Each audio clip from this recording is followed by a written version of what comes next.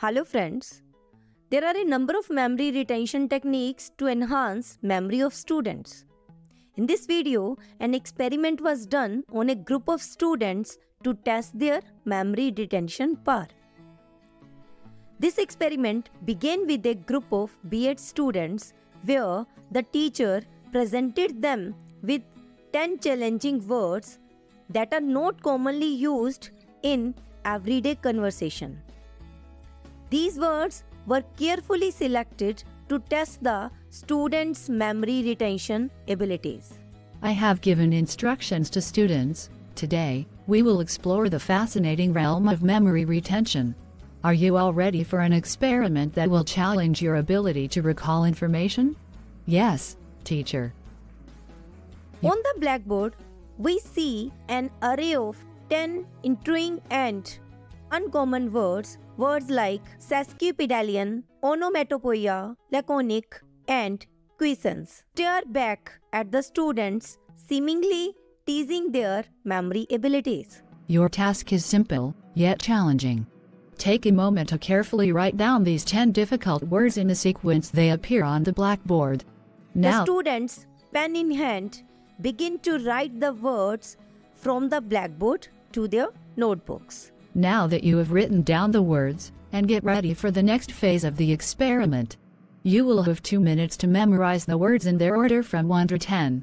The students immerse themselves in the task at hand, mentally rehearsing the sequence of the words. The pressure builds as the minutes tick away, testing their ability to encode and consolidate the information. Time is up. Please close your notebooks and prepare to recite the words to me, one by one, in the correct sequence. All right. The teacher begins to challenge the students' memory by asking them to recall specific segments of the word sequence.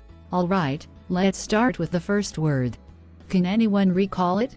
The students eagerly participate. Their faces reflected a mix of confidence and uncertainty. As the experiment progresses, patterns begin to emerge.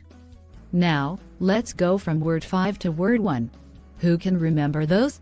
An intriguing observation unfolds. It appears that the first and the last words are more easily retained than those in the middle of the sequence. The power of primacy and recency effects becomes apparent. Fascinating. Now, let's switch it up. Can anyone recite the words from word 10 to word 7? As the experiment progresses, some students effortlessly retrieve the words, while others grapple with the challenge. The differing outcomes shed light on the variations in individual memory abilities and strategies. Excellent job, everyone. Your participation in this experiment has provided valuable insights into memory retention. Through this experiment, we have witnessed the power and limitations of our memory retention. While the first and last words were more easily recalled, the middle words posed a greater challenge for many of you. This phenomenon is known as the primacy and recency effects, which suggest that we tend to remember the first and last items in a sequence more effectively than those in the middle.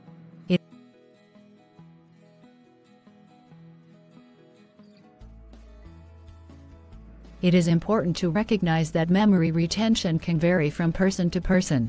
Factors such as attention, concentration, and individual learning strategies play a significant role in our ability to recall information. By exploring these dynamics, we can gain insights into how we learn and devise strategies to enhance our memory skills. The students engage in animated discussions, exchanging their thoughts and reflections on the experiment.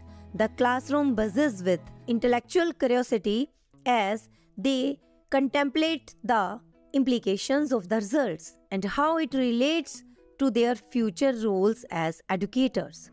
Remember, as future educators, it is essential for us to understand the intricacies of memory retention. By recognizing the challenges our students may face, we can design effective teaching strategies that cater to their individual needs and enhance their learning experiences.